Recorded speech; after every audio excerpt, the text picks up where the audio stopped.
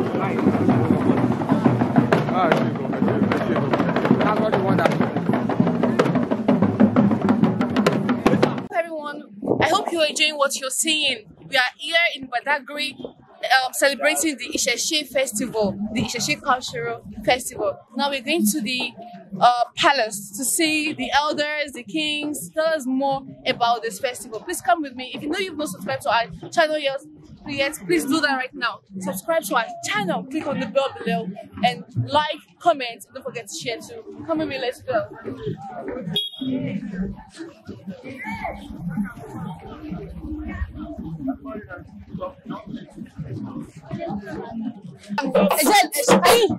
Challenge to use the right see what.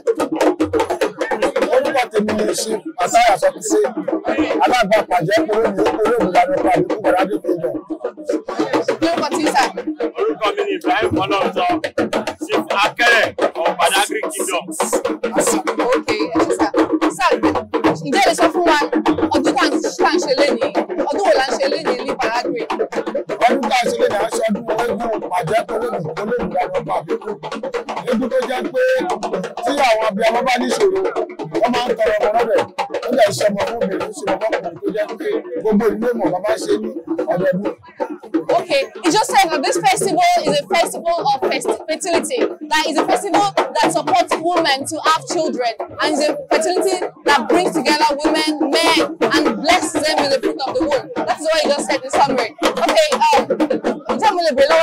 Let's talk one nípa ọdún yìí tí a ti mọ̀. Ọdún tá ń ṣe yìí, òun ló ń kórìíre wọ̀lú yìí. Tí ogun bá ń bọ̀ látẹnigbẹ̀, kì í wọ̀lú yìí.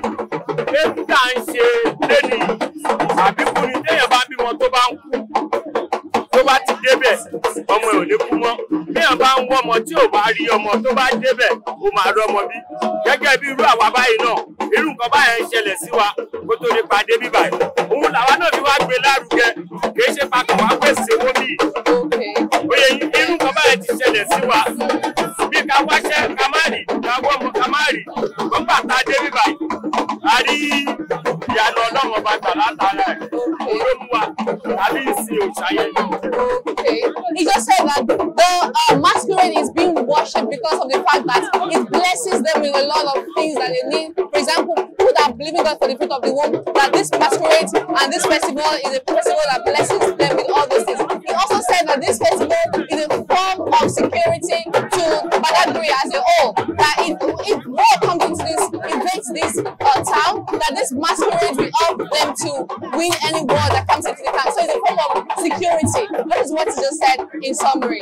Fẹ́bẹ̀rẹ̀ lọ́wọ́ yín, ìgbà wo ló máa ń ṣe ọdún yìí? Ṣé ọdọọdún ni àbí ṣó nígbà kan pàtó tó máa ń ṣe ọdún yìí ní Badagry? Tó ṣẹlẹ̀ ní pé ọdún méjì la máa ṣe. Abádẹ̀fẹ́ ṣe ní oṣù wa ṣe àwọn bàbá ifá náà máa ń bèrè. Ọlọ́run àwọn náà ń tẹ̀lé ìsìn.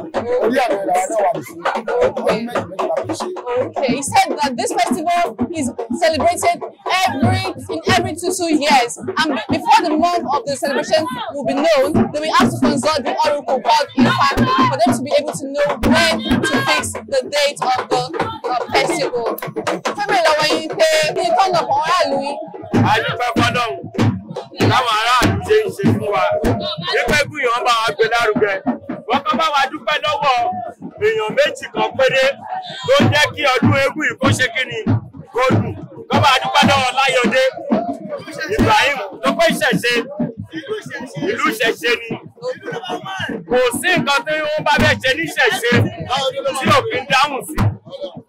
Ṣùgbọ́n àwa dúpẹ́ fún gbogbo àwọn tó kù náà. Nígbà tó ní bí Láyọ̀dé ṣe ń ṣe. Ó dá báwọn náà fẹ́ máa tán tí ń lórí nǹkan tí ó ń ṣe yẹn ṣùgbọ́n kan jọ kan bá wa sọ fún gómìnà wa Babájídé Sanwó-Olú ní pé kó tó bọ̀rọ̀ sí bá wa dá sí ọ̀rọ̀ eégún yìí ìwà yìí lọ ẹni èwo gbàlẹ̀ ìwé ṣe rí àmọye ṣọ́ọ̀ṣì tí wọ́n ti kọ́ àmọye mọ́ṣáláṣí tí wọ́n ti kọ́ tábàdẹ̀fẹ́ wo lọ ta wò bọ̀ ìṣẹ̀ṣe ló kọjá yé. Babájídé Sanwó-Olú àwọn náà ní ìṣẹ̀ṣe nílé wọn ṣùgbọ́n wọ́n lè ní ọ̀nà ìlànà míì ẹ wò gbàlẹ̀ bó ṣe rí ṣé bóyá kó wà nìyẹn àmọye mọ́ṣáláṣí tó ti kọ́ àmọye mọ́ṣáláṣí tó ti kọ́ àmọye ṣọ́ọ̀ṣì tó ti kọ́ ìṣẹ̀ṣe ló kọ́ dáyé mẹ́ta tá à ń lọ ìṣẹ̀ṣe náà kàn ṣe bẹ̀ kàn wò ẹ wò bó ṣe rí wọ́n bá wa túbọ̀ tún ṣàtúnṣe lórí ọ̀rọ̀ àwọn ọmọ báyìí ìbọn aláàgbà mi máa fèsì sọ̀rọ̀ tó kù yẹn. akẹ́rẹ̀ mi ti sọ̀rọ̀ púpọ̀ jù ọlọ́wà fún gbogbo wa ṣe ìlú náà kò ní bàjẹ́ àwọn lọ́balọ́ba wa àwọn náà tún bá wa gbìyànjú lọ́tún lọ́sì ọlọ́wà túbọ̀ fún wọn ṣe jù bẹ́ẹ̀ lọ gbogbo bá ṣe ṣe náà bí gẹ́gẹ́ bí olóyè mi akẹ́rẹ̀ ṣe sọ sí bí bàbá wa Sanwó-Olú Babájídé kó máa rántí wa fún ṣẹ̀ṣẹ̀ lóòótọ́ kódà ọjọ́ àti ọ̀la August 20 kò sínú àjẹ́nà tó máa bá wa ṣe fún ọdún dé àwọn onígbàgbọ́ dẹ̀ máa ń lọ́dún dé àwọn mùsùlùmí máa ń lọ́dún dé August 20 ni ọjọ́ ọdún ìṣẹ̀ṣe gbogbo ìṣẹ̀ṣe pápátá bàbá àgbìyànjú sórí ẹ̀ ọlọ́wà fún wọn ṣe.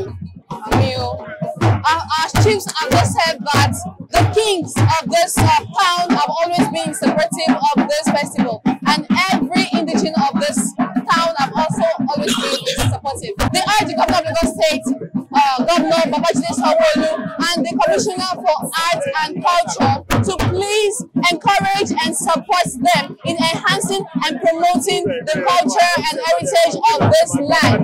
That they need their support to make it grow. They also talked about the fact that this festival, the heritage of the land has been in existence a very long time ago, and they're supposed to help them in building and constructing the shrine. So that is what they just said in summary. Ẹ jọ̀ọ́, mo tún fẹ́ ṣàfikún kan. Ẹ mọ̀ pé a sọ pé Láyọ̀dé. Ibrahim Ọ̀nàìbù Láyọ̀dé tó gbọ́dọ̀ láṣẹ bí òun ló ràn wá lọ́wọ́ tẹ́lẹ̀. Ó yẹ yín náà tó ti kúrò láṣẹ bí ló lè bá gọ́gọ́ sọ̀rọ̀ àbí wọ́n lè ṣòfin. Náà wọ́n ní wọ́n fún ní kọmíṣánná. Ẹ jọ̀ọ́ torí ọjọ́un. Ẹ bá wa sọ fún gọ́gọ́ kó ràn lọ́wọ́ láti lè kó lè túlù Bàdágìrì ṣe fún wa. Tó pé nǹkan tó ń ṣe ẹrù tó ń gbé tẹ́lẹ̀ ó ní agbára. Bọ́nà ẹ jọ̀ọ́. Wọ́n bá wa bẹ̀ẹ́ kó súnmọ́ gọ́ọ̀nà kí gọ́ọ̀nà kó àsìsì ẹ̀ láti lè tún bíbá iṣẹ́ pa. Tó bá gbé bí lọ́sẹ̀ kò ìpọ̀jù, kọ́jọ ẹ bá bẹ gọ́ọ̀nà wa. He just said that the former assembly member, Honorable Ibrahim Láyọ̀dé, has been the one supporting them all these years, and now he just stepped down from his office. They appeal to the governor of Lagos State to please assist them in promoting the culture and heritage of this festival, and they should support Honorable Ibrahim to be able to continue the hard work he has been doing to promote this heritage and culture. Support us by liking, commenting, and sharing, please, so that the whole world can see what's going on around the world. Thank you all for staying with us.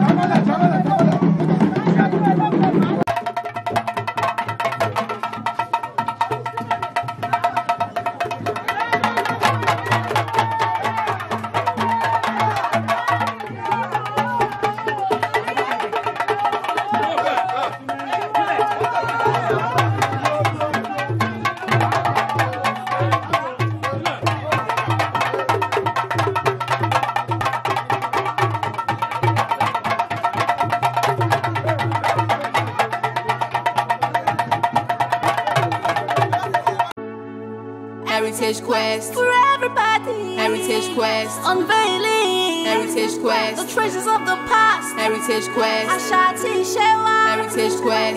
We are here in Badagry and this place is called Ajara. It's just a 10 minutes drive from the Badagry roundabout, and there are a lot of places you can lodge when you come to Badagry. We've gotten this place, so let's come in together to see how our rooms look like here in Badagry. The rooms are very affordable, trust me, okay? So come with me, let's go. Drums with open passion. Culture is society. Heritage and traditional. The family you are from. The heritage you have got. Heritage carried forward. So this is the room, right? Carried forward. Wow. Okay. Heritage carried forward. Nice artwork. Look at the bathroom. The restroom. Okay. So this is the bed. I'm so tired, like seriously, I've been working and going here and there. So it's time for me to rest. Thank you very much, okay? If I need anything, I'll call you. Alright, thank you. So guys, it's time for me to rest after a long day. It's time for me to rest. Please do not forget to subscribe to our YouTube channel. Click on the bell below. Like, comment, and share. Thanks for joining us on Heritage Quest. We love you. Heritage quest For everybody. Heritage quest Unveiling Heritage quest the treasures of the past. Heritage quest Ashati Shewa. Heritage quest Iluatoriwa. Heritage quest All over the world. Heritage quest Heritage quest I've traveled over the seas, over the mountains, in search for the treasures hidden so deep that my fathers couldn't tell me. Unveiling is my calling. We are united in drums with open passion.